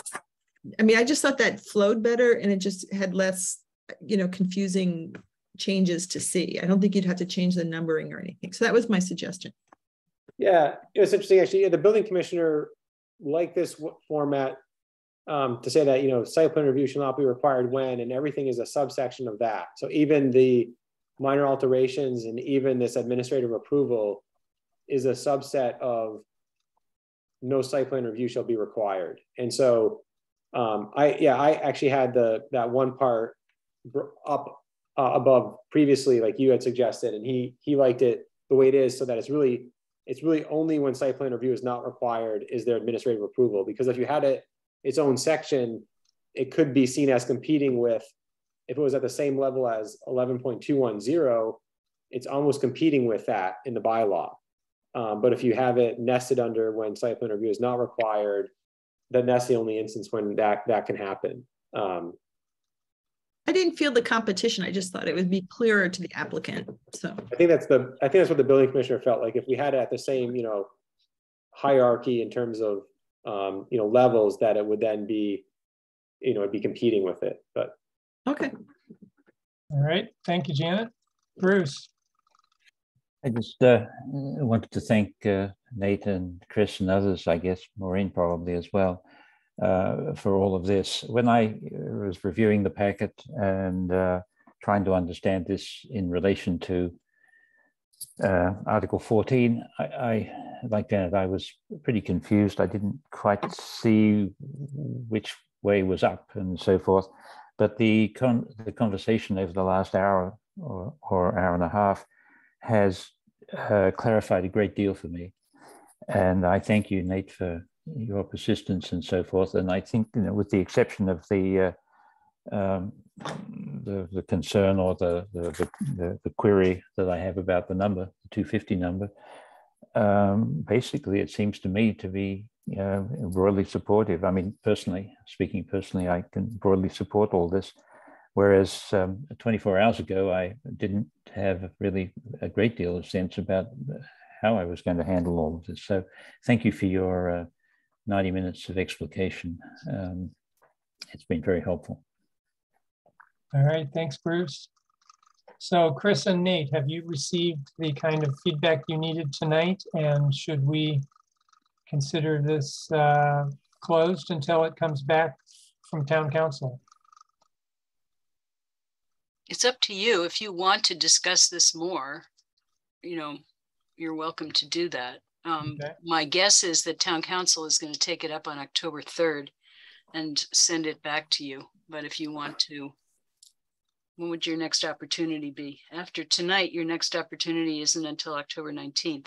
That's when your next meeting is. So you could discuss it then, but you might have already gotten a referral for a public hearing. Okay. Janet. I would like to, I don't know if there's urgency to getting it to town council, but I think that the issue of the size of the restaurant and the time, when, you know, I understand the distinction about like things, you know, a restaurant that closes at 11:30 or a bar with food is quite different from one that stays open. And I'm thinking about, you know, close to where I live, you know, Mission Cantina, you know, surrounded by small houses and apartment buildings and condos, you know, Southeast Street intersecting with Route 9, you know, there's going to be a lot of, you know, there's low income housing, you know, units with kids living right there. And, you know, I just think that the impacts are greater at night and with the bigger establishment. So I'd like to have a better handle on, you know, what's 250, like the list of bigger restaurants, you know, like maybe Ginger Garden might be one of the bigger ones. I don't know, but I don't feel like I have a good handle on. And I do think that the 11:30 at night closing time is big. It's going to be big, you know, when, you know, in a town where you have a lot of residential housing right next to small, you know, a large restaurant and stuff. So I think we should talk about that more, you know, and attaching to that outdoor music and outdoor dining till late. So right, I mean, we're saying those a bar or those large establishments are by special permit, and so you know, yeah, I think I'm saying like I don't have a handle at what a 200 capacity restaurant is. So that seems really big to me. So yeah, so that's parallel to what Bruce was asking. Right. Give us a little bit more context for that threshold. Yeah. All right, so board members, would we like to put this on the agenda now for October 19th or a later date? Or would people like to just see how the process goes with CRC and town council? Chris, I guess I'll call on you. Well, I'm looking at what we have on the slate for October 19th. We have coming back to 51 Spalding Street. We have I'm imagining that flood mapping will come back then. We also have the Meadows subdivision. So October 19th might be kind of busy, overburdened. Maybe you could try November 2nd if you wanted to talk about this again. And we also have 47 Olympia Drive, Arnold. That's right. You're going to October 19th, at least. Yes, October 19th. Thank you. Right. So we make sure you've got coffee in the house on October 19th. So do you want us to bring this back on October 19th or maybe November 2nd? I mean, would the planning board need to refer or recommend that it go to council for them to pick it up, or are they still going to just to look at it? It can, I mean, if I remember the flow chart, and it can come in into town council from staff. It doesn't need to come through planning board. Right. Right, so we'll have to talk to the building commissioner, and then we'll also talk to CRC about whether they feel that this is ready to bring to town council, but I suspect that they will. And then of course, you know, you can open a public hearing and continue the public hearing. You don't have to decide in one night about this. Right. So why don't we Well, try do to you want to go ahead and put it on the agenda on October, whatever, or November, whatever it was? November 2nd, yeah. Why don't we just stick it on the agenda and see if we can remember to discuss that at our next meeting and whether it still makes sense. Okay. Yep. All right. So we'll consider that topic closed for this evening. The time is 8:16. We normally take a break around this time. I'd like to give you a chance to get up and walk around. So we'll take a 5-minute break. Try to come back at 8:23 and mute yourself and turn off your camera while you're gone.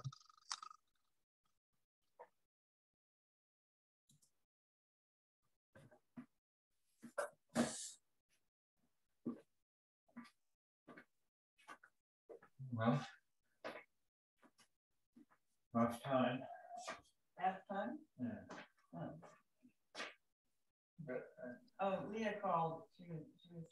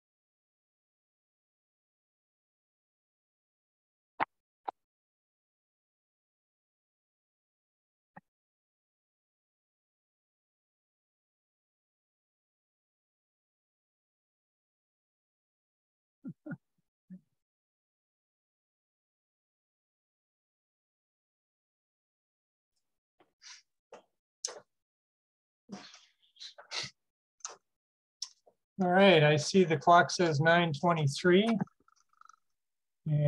I want credit for being here. Time. Yes, I see Janet back. I see Johanna and Bruce and Andrew, Chris and Pam.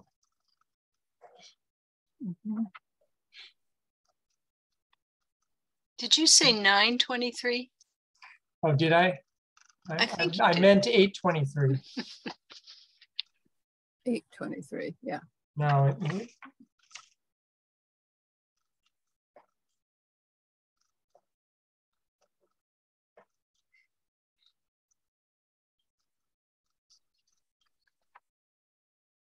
All right, so we still need Tom and Karen.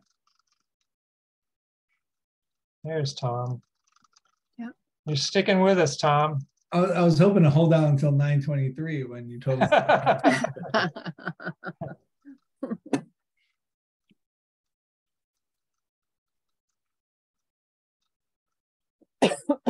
Well, maybe I should do the intro for this next public hearing that we skipped and see if I can make that go on long enough that Karen's back. Yep. Does that make sense, Chris? I see you nodding. Here she is. There she is, okay. Yeah. All right, so the time now is 8:25, not 9:25. And we will go back to the second of our public hearings, item 4 on the agenda.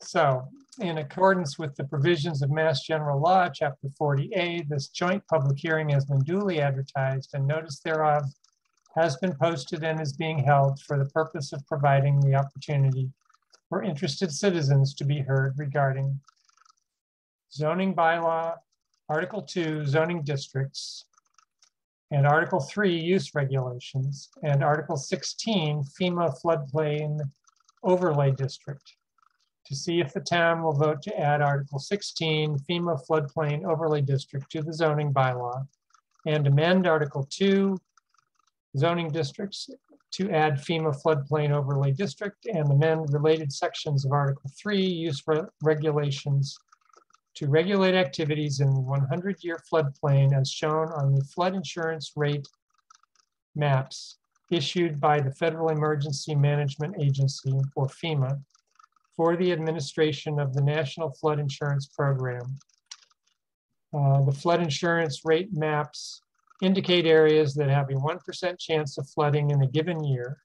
The purpose of the floodplain management regulations is to protect the public health, safety, and general welfare, and to minimize the harmful impacts of flooding upon the community.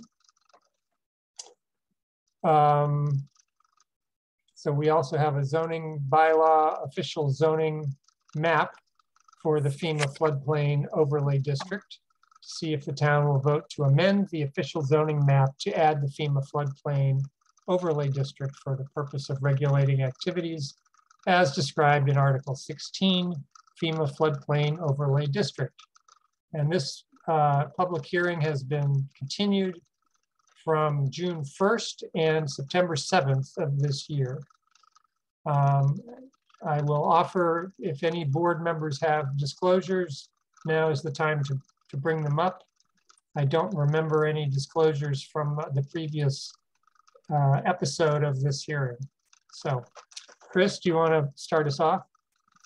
Sure. So the latest news on this is that you held your public hearing on the 1st of June and the 7th of September. And at that time, determined that the flood maps hadn't actually been sent to us yet.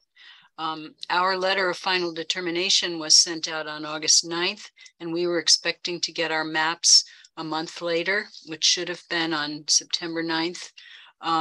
But today I was in touch with our consultant, AECom, and they said that they were surprised that the maps hadn't been issued yet. So they got in touch with FEMA, and FEMA said they're still doing a technical review. They did send me the maps in their current data form, but they're not really maps that are ready to be adopted by the planning board yet, because they're not in the final format and they don't have the dates on them. So I would again encourage you to continue this public hearing, and I'm so sorry to say that, probably to November 2nd, because I hope by November 2nd that we will have the maps. The gentleman at AECom told me today that we should probably have our maps, hard copies of them, in fact, in a month. So hopefully we get them. So we need I guess we need a motion to continue this public hearing to November 2nd. And Chris, do you have a time that you would recommend be part of the motion? Why don't we do it first thing in the meeting, because the other thing that you're going to possibly discuss that night, Article 14, doesn't have a particular time associated with it, since it wasn't a public hearing. Mm-hmm. And you would need to continue both public hearings and to that time, whatever that time is. So this is the bylaw hearing on Articles 2, 3, and 16, and the bylaw hearing on the FEMA floodplain overlay district. The official zoning map. The official zoning map, okay. Yep. Mm-hmm. All right, I see all kinds of hands. People want to make the motion. Janet, you got there first. I so move, but I also have a question afterwards. Okay, well, we'll come back to you. Andrew, you were second?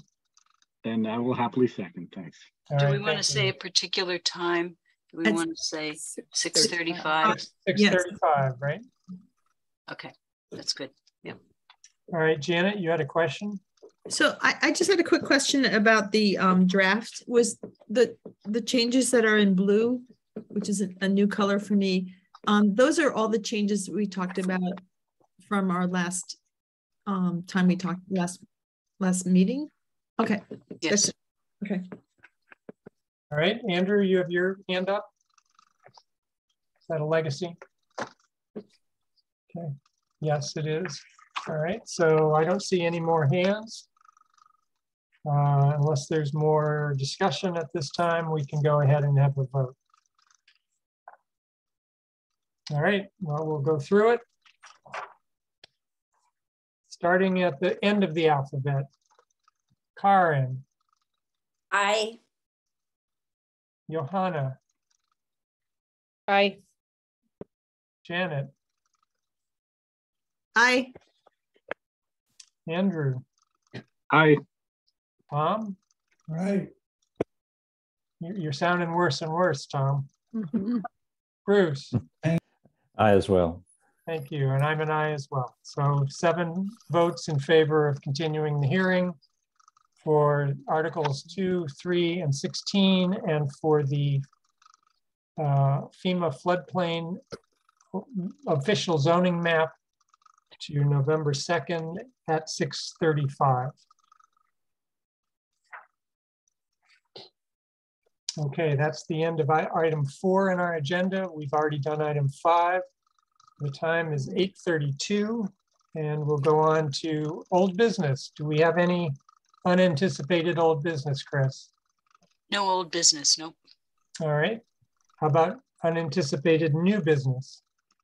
Maybe we could use this opportunity to talk about the packets. Okay. If Pam is up for that. We have been experimenting with a new format of sending you the packets, and that format is in keeping with the way the town council sends out its packets, and in keeping with the way the committees of town council send out their packets, and others do as well, including the Solar Bylaw Working Group. And this seems to be an accepted way of doing this.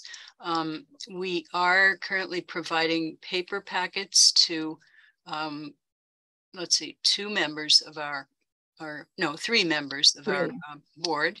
And if people would like us to provide a paper packet to them, such as Bruce had trouble downloading some of the documents, we would be able to provide him with a paper packet if that would make his journey easier. I hate paper. Okay. We're reluctant to take on the third option, which is to scan packets, because scanning of the packets gets very complicated, especially when we have large drawings and different size papers. And Pam, tries very hard to make it all in one scan, but sometimes that's not possible. So we don't want to be in a position of having to make the paper packets and do the format that we're currently trying out and do the scan. So that's our report on the matter, and maybe planning board members would like to discuss this. Okay, yeah, I see a couple of hands. Tom?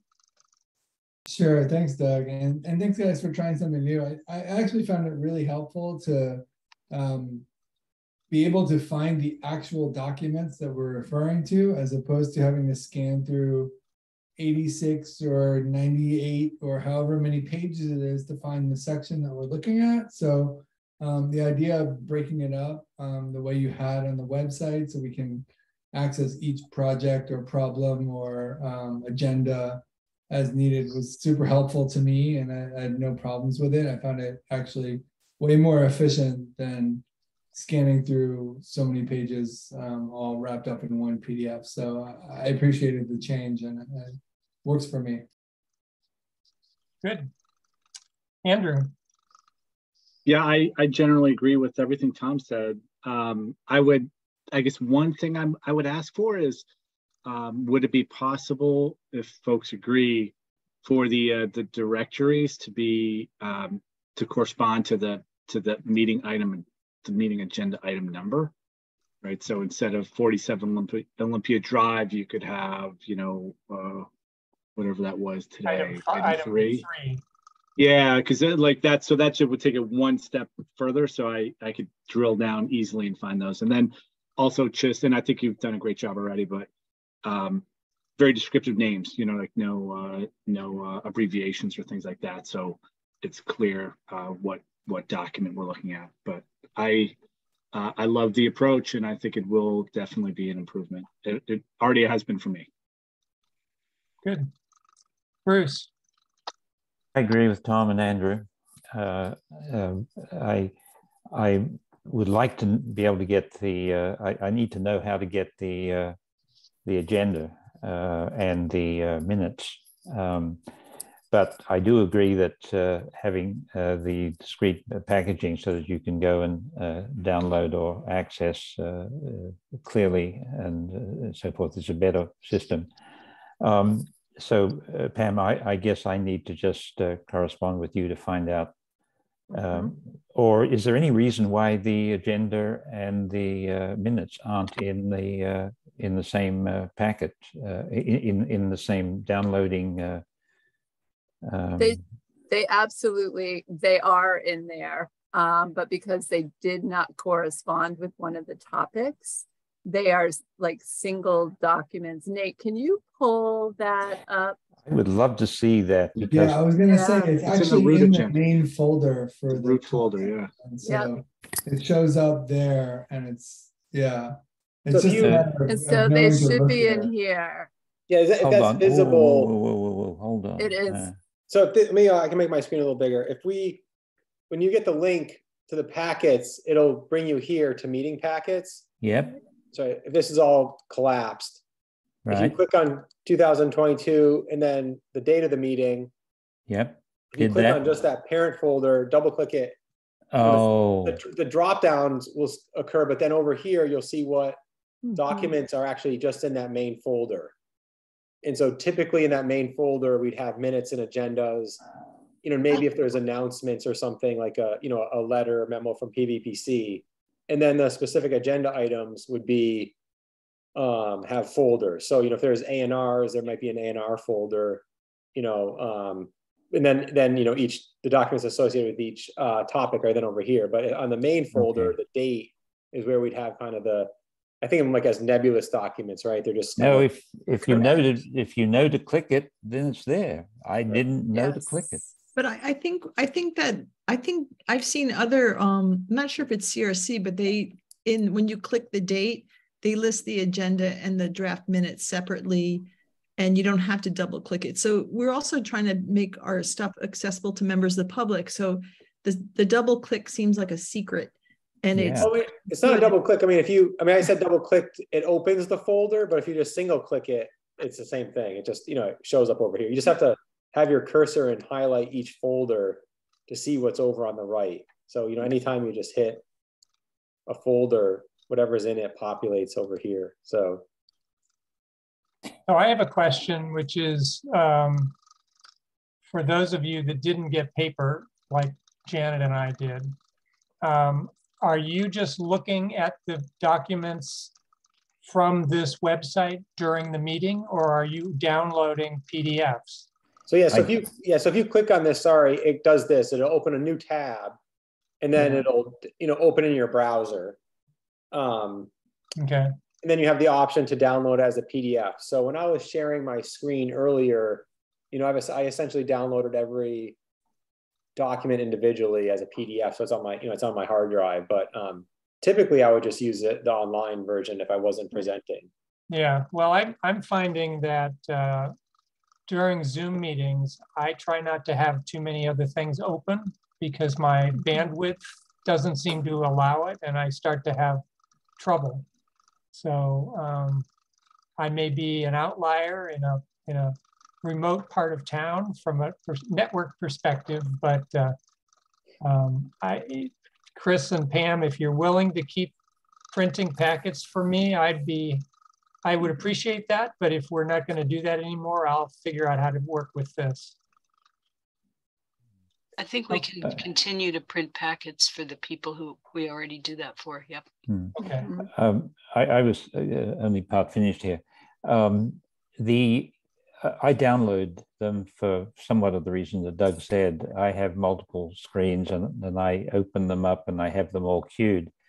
So I can swipe across and I can see all these things quickly, and I don't have to rely on what's showing on the screen. For example, if Article 12 is open on the screen and they'd zoomed in on a certain portion of it, but I want to look at some other part of it, I have it on another screen somewhere. So I like that, and so I will download them, which brings me to the it's quite time consuming to download everything. You can only do it one at a time, and once you've downloaded it, then you've got to go all the way back and click the basically I have to click the link that Pam gave me to the town website, and then I click the package. So there's about 5 clicks to get back to the download, and then you click that, and then you click save. So basically you've got to click 7 times for every document you want to download, and it scrolls back in a way that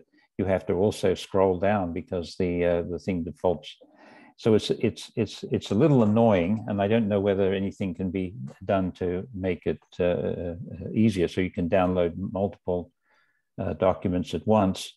But if you can't, I guess I'll get used to it, but I'll just have to allow 20 minutes. But that's less time than it would take me to drive up to town to get it off the door of the town hall or whatever Janet does. So now I know. I stand by what I said earlier and what Tom and Andrew said. I like this system in principle. It's working well. Now I know how to get the minutes.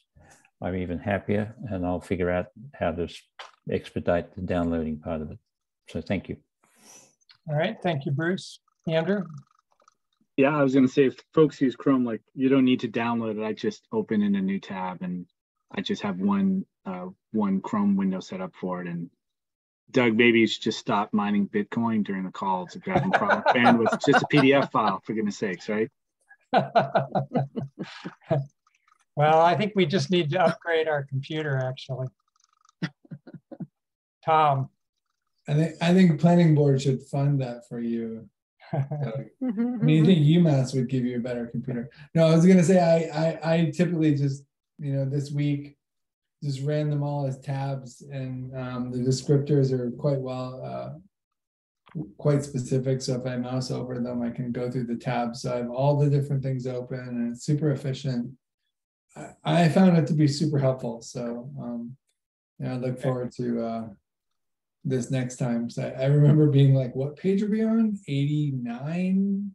Like, whose 89 is that? And yeah, it was a different animal, and I think this is much more efficient. So okay. Janet.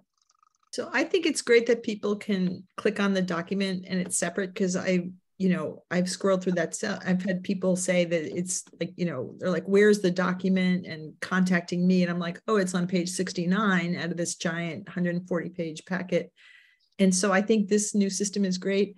I would just suggest that when you click on the packet, it says agenda and it says draft minutes, and it's all in a line with the other documents, the other items on the, because I think people aren't they may miss the way Bruce missed that, because I actually went and looked from that. I didn't notice that either. So I would notice, agenda, draft minutes, whatever, hearing on blank, blank, blank. I would expect to see that in a line. So I think that might be the little twist that will help people.